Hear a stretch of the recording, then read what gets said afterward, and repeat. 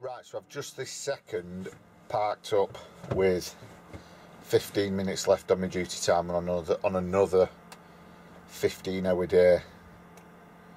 I've just come across this small retail park, but it's all double yellow lines with the odd space within the double yellows. So I've just managed to squeeze in, be in front of a car and the yellow lines. So without finding this, I might have been knackered. But this is the type of thing you've got to do. Maybe drive into a town and look around for an industrial estate, retail park, anything like that. Even if they're full of double yellow lines. I mean, I'm going to be parked here all night while all the businesses are closed, but you can still bet if I ended up parking on double yellow lines on an empty estate, some jobs worth would probably come and give me a ticket. So I'm here now, I'm tired. First delivery in the morning is in Colchester, where I am, so I suspect the earliest it's going to open is around 7. The latest I'd say 8:30, 9, so I'll get there in plenty of time anyway to be there for when they open.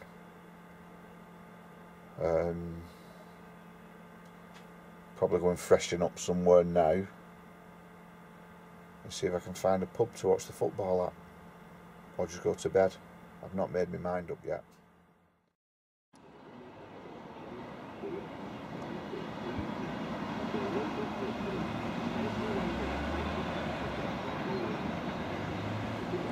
So this is it. Looks like I'm going to have trains going past me all night now.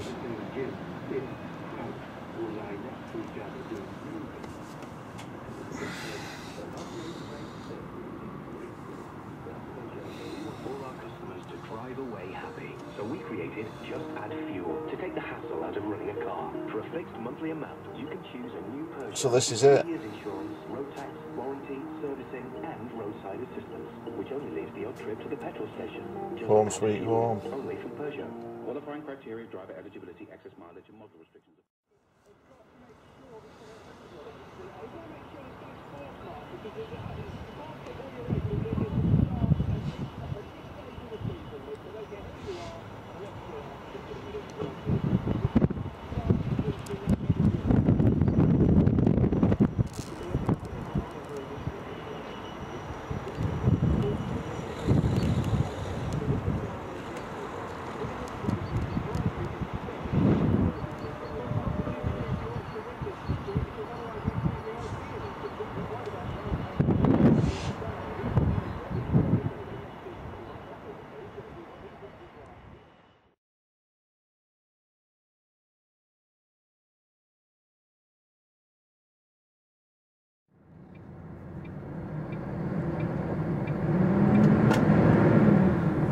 Right, good morning. I ended up not going to the pub and just getting a decent night's sleep. So all we need to do now is just get to this last delivery point, which is in a garden centre, which can be a bit of a pain, so we'll just see what happens when we get there.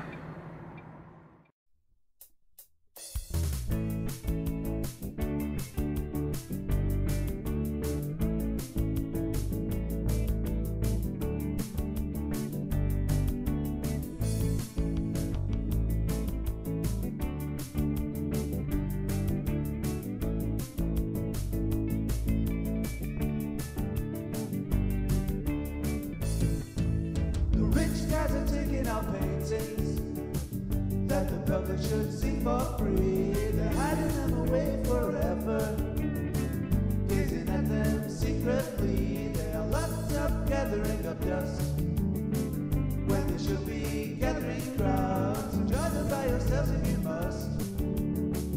Got to know what you are. Heart stealers with steel hearts.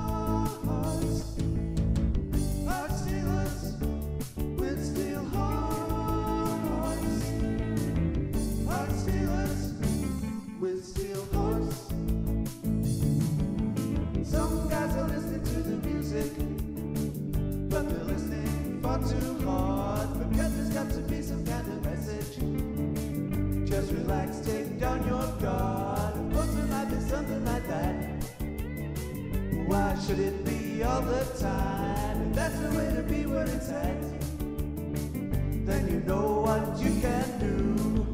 Our Steelers with steel hearts. Our Steelers with steel hearts. Our Steelers with steel hearts. Poor guy taking an exit.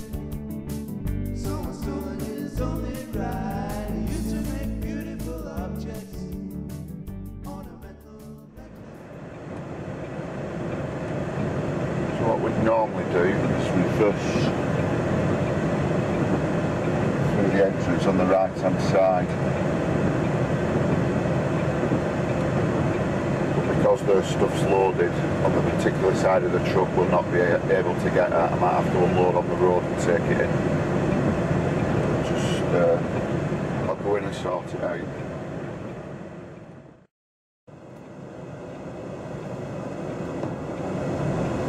Right, I've just been in, I've unloaded some of the stuff on the road with a Moffett, but now I'm going to have to back in so we can get the stuff out through the back doors.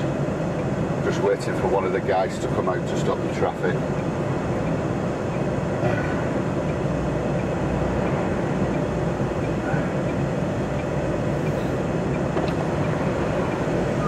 Where are you going to go? Just going to go across there, you see. I just don't want to back. Across there and back straight Yeah, I in. just didn't want to back straight across, you see.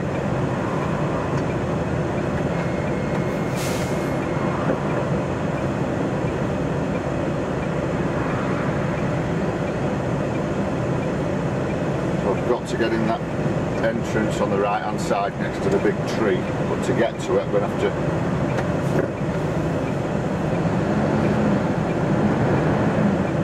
go across here.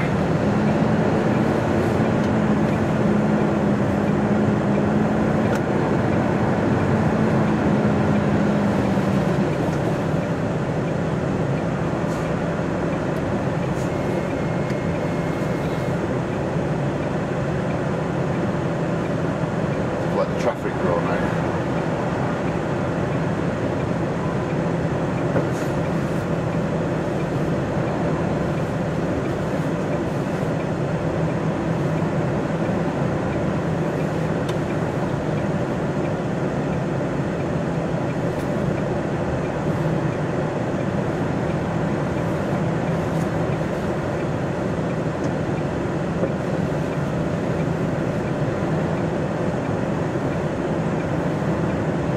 Situation like this, never panic. Doesn't matter if you're holding anyone up, as long as you get in without damaging anything or having an accident. It's only a minute or two. Cheers.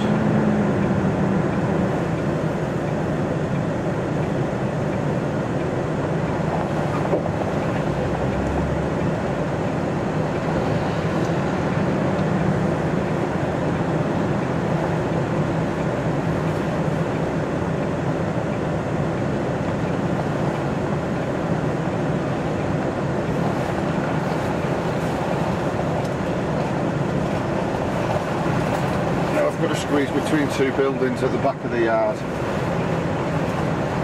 avoiding all these plants.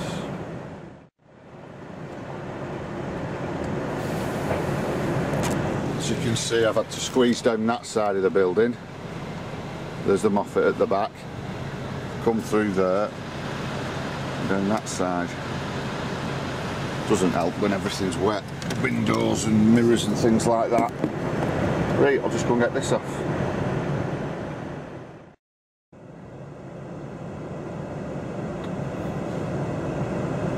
Right, that's the last one done. It took quite a lot longer than I thought, just due to the nature of the stuff we had to get off.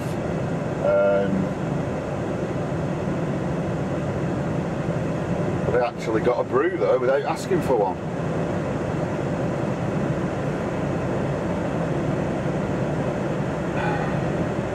Which I need at this time in the morning, because I haven't had one yet. So as you can see now, the left turn out of here is quite tight, but we have got a bit of extra room on the other side of the road where the junction comes out, but I've got to watch for this wall with the Moffett on the back end, so it is pretty tight. So as long as I take my time.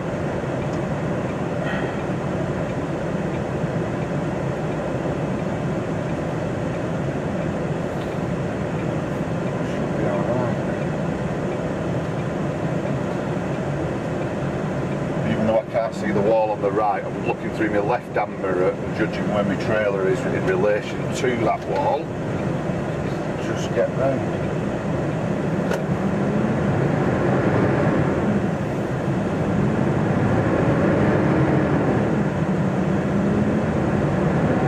That works so bad. So I'm now loaded up with empties again. Journey home. Which from here, let's say is about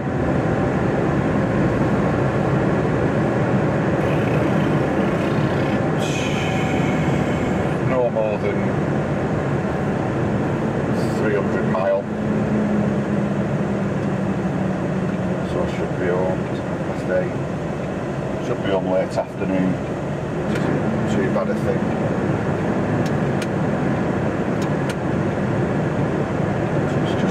Now we're negotiating all these roads to get out. Then it's all dual carriageway and motorway.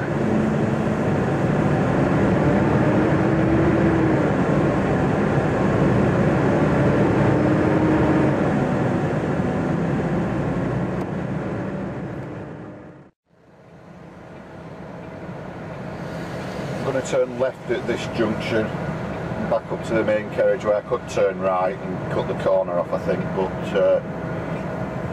I'm feeling it'll be a bit busier turning right heading in towards the town centre, so sometimes even going the long way round ends up being a bit quicker.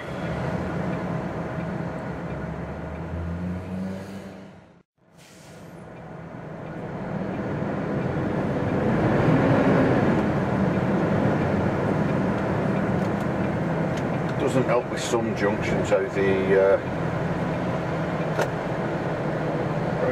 close the white lines is from the traffic lights. Like then it wasn't too bad, but I had to straddle both lanes to get round the corner. But the white lines and the traffic lights a bit further back at the junctions, I'll probably be able to stay in my own lane to get round, but we tend to find junctions are designed with a car in mind, and that's it, as you've probably noticed.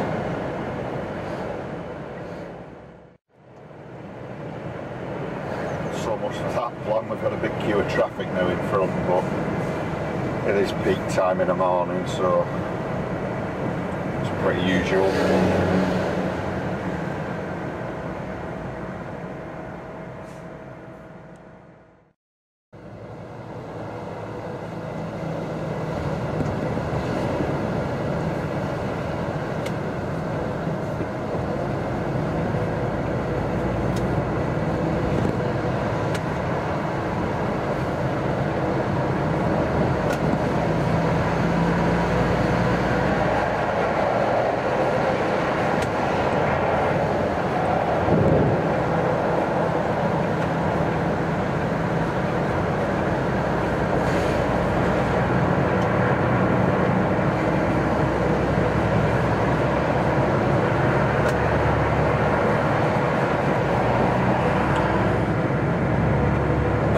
South then, down towards the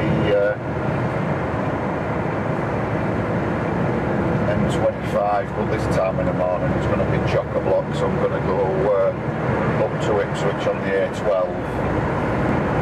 and then across the A14. Once I'm on the A14, I'm either going to follow that to the end and up the M6, or I may even turn off a bit earlier, go up the A1, I don't know yet. Just see how it goes.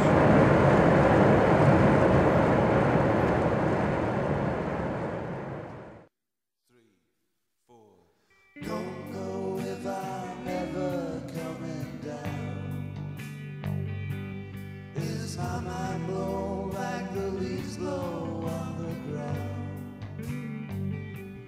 Take a look so you can see. Won't you tell me if I'm free? Free, free,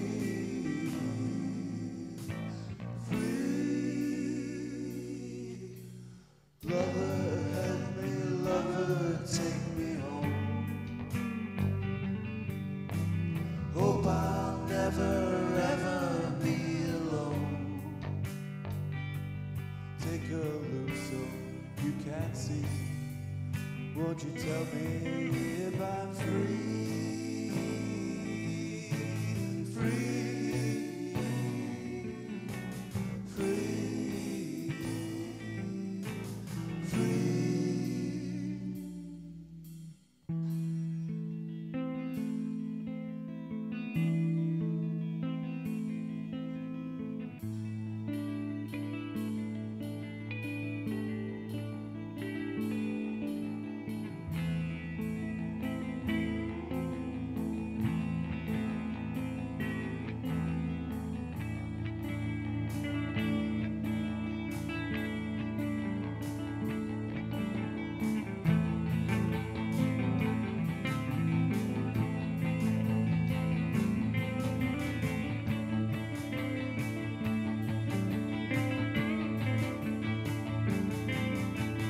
Don't know if I'm ever coming down.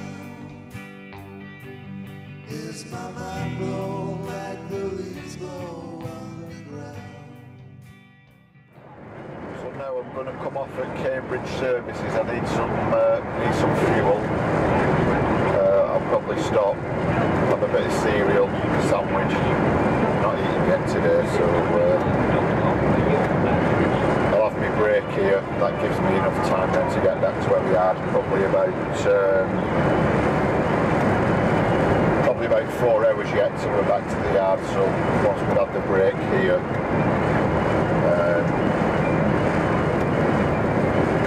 get back in one hit. Don't normally use the services for fuel because fuel's expensive enough as it is. But Cambridge Services tend not to. Well, I'm just looking now. It's 150 a litre, so I'm just putting enough in so I don't run out. Not going to fill up. I'll probably park and have something to eat first.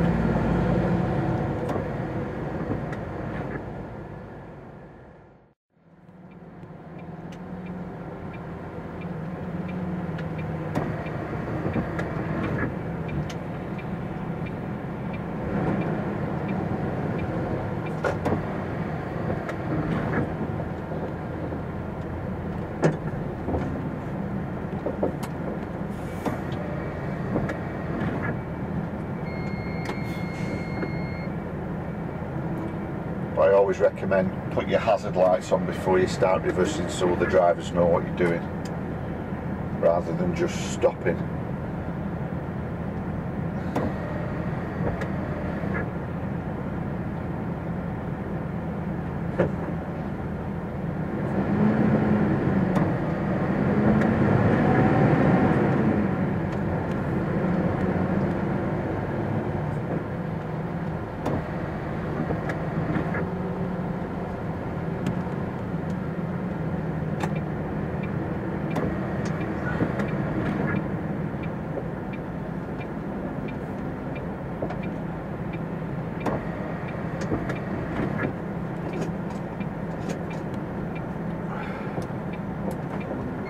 Try and blindside it in here.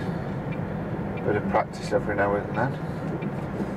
Doesn't hurt, as long as you take your time.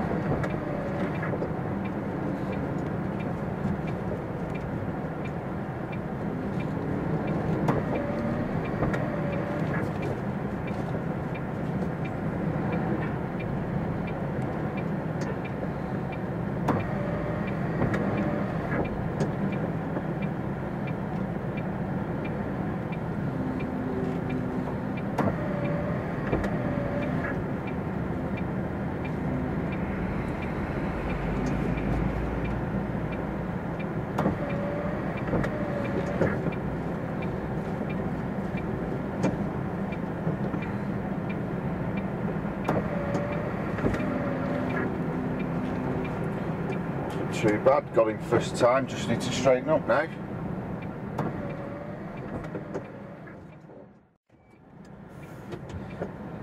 Right, that'll do. Sometimes got to stick out a bit further than the other wagons due to the Moffett being on the back. But, right, I think I'll eat.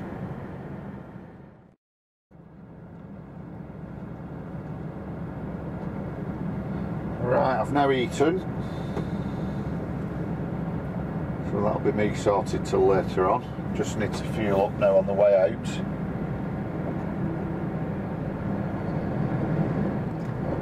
And then hopefully it's back to the yard in one stint.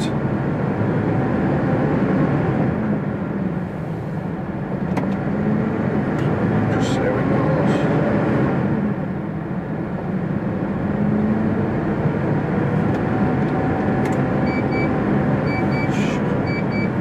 Driving from here to there, no seatbelt.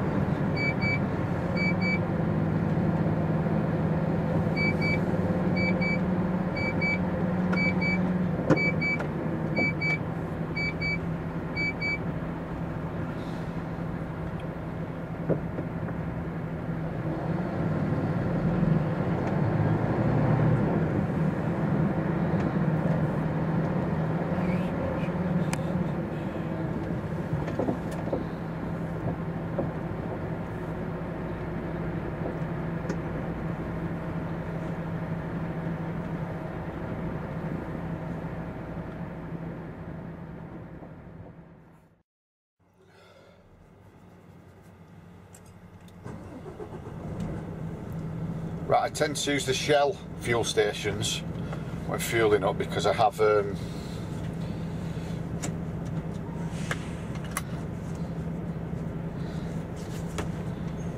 I've got the Shell driver card where you can collect points for every transaction. Now, one thing Shell don't tell you unless you read the small print in the little leaflets is that you only get awarded 125 points per transaction. Normally it's 1 point per litre, but that's up to a maximum of 125 litres. So for example, if you fill up once with 400 litres, you still only get 125 points. So what I tend to do, because I'm a bit of a cheapskate, is put 125 litres in, switch the pump off, then put another 125 litres in. So altogether that's 250 litres obviously, but you get your 250 points. And like I said before, in that instance, if you were to put 250 litres straight in, you'd still only get your 125 points. So if you like collecting your points, just remember that once you've gone past 125 litres on the fuel pump, the maximum you'll ever get is 125 points. Okay?